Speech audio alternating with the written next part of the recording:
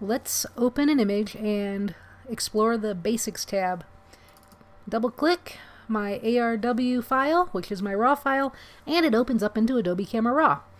This one I'm not going to play with any profiles. I'm just going to leave it with the basic Adobe Color. That's just a good generic profile, but I am going to use the eyedropper to set my white balance. And it's looking pretty close, but I'm just going to click here and see what happens. I clicked on the road because I know it's gray, and I think it's looking a little greener, so I'm going to click over here on the roof of that house. And that's looking a little better. And I can click around seeing if I like anything more or less than something else. Actually, I'm liking right there. I clicked on this white wall over here. Okay, so next up, I'm going to kind of look at my histogram. So my blacks, I'm already starting to get a warning point, which means I'm clipping a little bit, so I'm losing black detail. Over here on the right-hand side, I am not quite there, so I'm going to push my white slider over and see what I think. So you can see I'm pushing, and I'm going to push it right to about the point where I get a highlight clipping warning.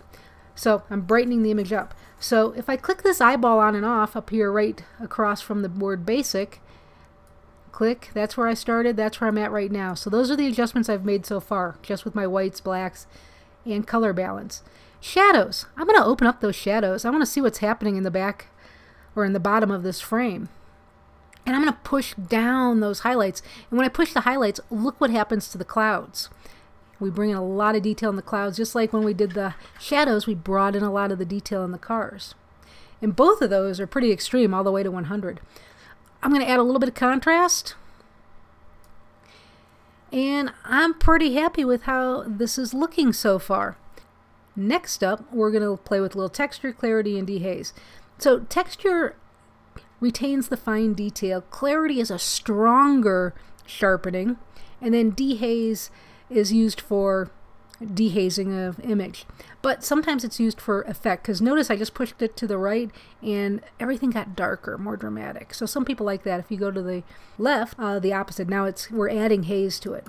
So let's see. I'm just going to add a little bit of texture and even a little bit of clarity. And I'm doing that just to bring out some more of the detail. So here's where we're looking right now. Actually, I'm really happy with how this is looking. Do I need to play with vibrance and saturation? I don't think I need to go that far. Saturation just pushes everything. Double click to reset a slider. One thing that I'm looking at that I'd like to do here, I think I'd like the red up here in the liquor sign to pop out a little bit more.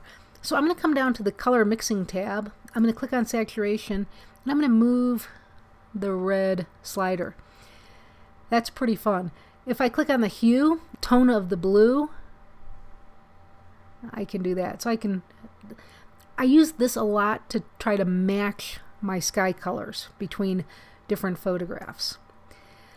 But at this point, you guys, I think it's looking pretty darn good. So I'm going to open it up into Photoshop.